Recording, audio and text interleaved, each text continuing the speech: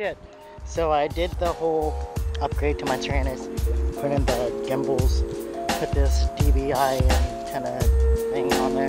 So I'm gonna try out the range on it. Hopefully I soldered it on right. We'll see what happens. I'm kind of feeling sketchy about it at the moment. Not too sure about my solder job. I'm gonna walk back there.